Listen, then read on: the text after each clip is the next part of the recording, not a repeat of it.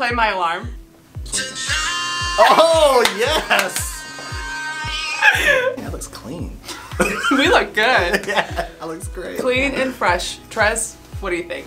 Clean and fresh. Because the Lucifer says non-serviam. I'll try not to take it personally that you're pointing at me when you said Lucifer.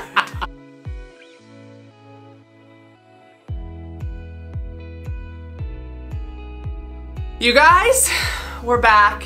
I'm excited to introduce you to my friend, Ryan. Do you want to tell us a little bit about you? Yeah, so my name is Ryan Ayala. I'm married, I have 3 kids, and I work at a parish in Scottsdale, and I'm the Director of Marriage and Family Life. Fun fact, if you come on a Blessed Is She retreat, you'll probably get to meet Ryan because he works at the parish that we host. Thanks for doing that. You're welcome. Now we called Ryan here for a specific reason today, and that is to talk about Saint Josemaria Escriva. Yeah. I would have done a video on him, but he's one of those people where I feel like if he knew me in real life, he wouldn't really like me, and so I'm kind of insecure about it. So we brought Ryan in, because I feel like you and Josemaria, you're on the same vibe. We're on the vibe tribe, yeah. We are. Yeah. I'm on the I can't stop hitting my snooze button vibe, yeah. So I'm working my way up. For those of you who don't know, Josemaria Escriva has this big thing about getting up on your first alarm, saying a prayer, offering that first little sacrifice of the day to the Lord. And, you know, I'm asking him to sanctify me, and someday I would love to give up my snooze button. What does he call that? The heroic minute? The heroic minute, that's right. He's not big on the snooze button. Yeah, so the heroic minute for Saint Josemaria Escriva was really an opportunity for us to win the first minute of the day. And so how we do that is by avoiding pressing the snooze button, because for Father Escriva, the moment we press the snooze button is the moment we have given into laziness, kind of the first skirmish of the day. We've lost that first battle. And so he really encourages students to wake up on the dot and to say serviam, which is the phrase St. Michael would say, which means I will serve. Because Lucifer says non-serviam, which means I will not serve. So again, it's really beginning the day by giving it all to God. I love it. Does St. Michael wake up? Does St. Michael have an alarm? No, I love that. I love that. I was reading before you came. I'm like, you know, this guy's so quotable. I gotta like pick out my favorite quotes for this video. Yes. And one of them, he's talking about just getting up and like starting the day like immediately with a joyful heart. Yeah. I'm like, you are asking a lot of me. No snooze button and start the day joyfully. Yeah. Got a lot of work to do. What I love about Saint Josemaria Escriva was really he was convicted of what we call like divine filiation, or really what it means to be a son or daughter of the Father. Yeah. And so he really believed that. And so he talks about like something remarkable happens in baptism. In baptism, we don't just become a son or daughter next to a son, but we actually become a son or daughter in the Son. So we're actually grafted onto Christ. Wow. And it is through that we participate in the redeeming act of Christ, which means that we get to help Christ bring all things to him, specifically our work. He was big on that. He was huge on that. Yeah, in fact, Saint Josemaria Escriva is known for being the one who really popularized the phrase of universal call to holiness. It was actually him who was a forerunner. He was present at the Second Vatican Council and really inspired the paragraph in Gaudium et Spes, which talks about sanctity is not just reserved for a few, but reserved for all. Therefore, universally, everyone's called to be holy. So it was Saint Josemaria Escriva who really popularized that and actually made that part of the teaching of the church. The OG.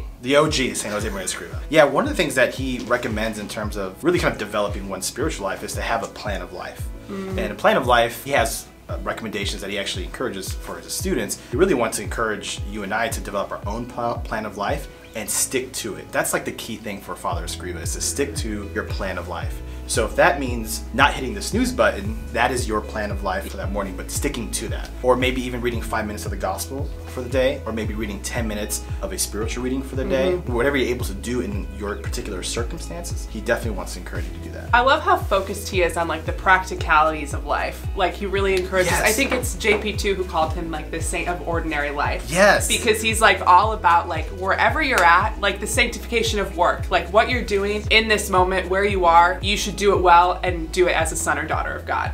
Yes. And again, it goes back to the idea of when we are baptized, we are essentially helping Christ redeem the world. Now, we don't add anything to redemption, only Christ alone does that, but we get to participate in it and draw all things to him. Specifically through work, what's amazing is that through our work, we're able to not only sanctify it itself, we're not only able to sanctify ourselves through the work, but we're able to sanctify others through the work. But that requires a few things. It requires a disposition of love. You have to be willing to work with love. It also requires really a pursuit of perfection. Not that you have to be perfect, but you have to be perfectly trying to perform well or do your work well. And I would say the last thing with regard to work is that Saint Josemaria Escriva had a very universal understanding of work. So of course he meant the 9 to 5, but he really was talking about anything that you can do to offer to the Lord. So if you're a student, you would offer your time of study. You know, St. Dominic has that famous phrase where he says, the wood of the cross is the wood of the desk, right? And so Saint Josemaria Escriva understood for students, if you're a student, that's a great way to offer the time, the effort, the energy that takes you to focus and offering it to the Lord. If you're a mom, a stay-at-home mom, or if you're a working mom and you're trying to kind of balance family life and your own prayer life and your own, you know, health and your own private time and your own relationship with your husband, like all that requires in that, he encouraged you to offer that with the Lord. Or if you're just like a scientist or you're a lawyer, he wants to encourage you, whatever state of life you're in, to offer it completely to the Lord. And so it is through that that you and I get to work out our salvation. Yeah. I think it's so tempting to always look at holiness as like something we're gonna do later, or when I reach like this state in my life, when I'm out of high school, when I'm out of college, when I get married, like then I can see all these practical ways that I can be holy when I'm living in my vocation. But I love how insistent he is on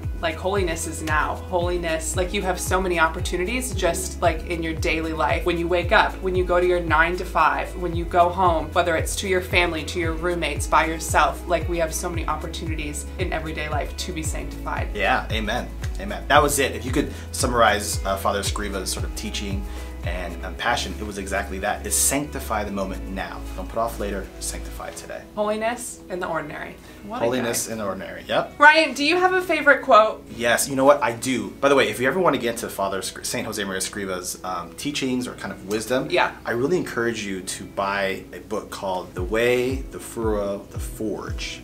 And it's a Is that one book? It's one book. Or is it multiple books? It's 3 books in one. 3 books in one. 3 books in one. You guys, 3 books in one. And it has amazing aspirations and quotes. One of his famous ones was, don't say that person bothers me, say that person sanctifies me, right? Or estovir, that's another popular one. You ever heard the word estovir? Or nunc cepi, now I begin. Shout out Belle, her husband, right? They did that. Shout out to you guys. This is not a commercial for the Blessed Ashisha. Nunc cepi, now I begin. I just read one yesterday where he would, before he would start his work, before he would begin like preparing for a class, he would say to the Lord, you and I together, Lord. You know, and that was it. Isn't that beautiful? Isn't that delightful? I just like, love that. Just you and I together. Like sometimes we just have to begin our day with you and I, Lord. You know, and invite the Lord into this moment. Yeah. Another thing I love is he described like young people as in like a battle of formation. And I feel like that's so true, especially like with the culture and the world. Like there are so many things that can form us, whether that be like our families, our schools, our friends, whatever, what we listen to, what we take in, what we consume. But what he really tried to do through his work and emphasizing this holiness in everyday life is to form people, to form up people for the Lord, for the gospel,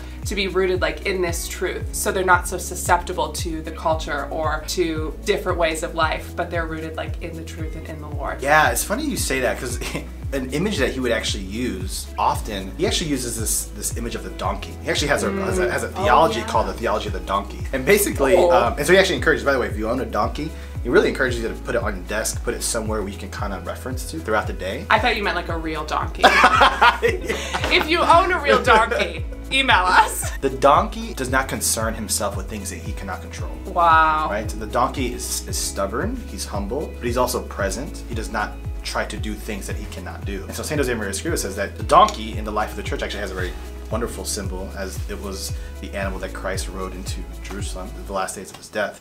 And so the donkey is kind of a model for what it means to be present in the moment and to allow ourselves to really accept the fact that you can only control what you can control. You can't control outside of that. So yeah, that donkey was a really powerful image for us. I love that. Yeah. Therese, could you get us a donkey for our desk? Very much. Kelsey, what is your favorite Saint Josemaria Escriva quote?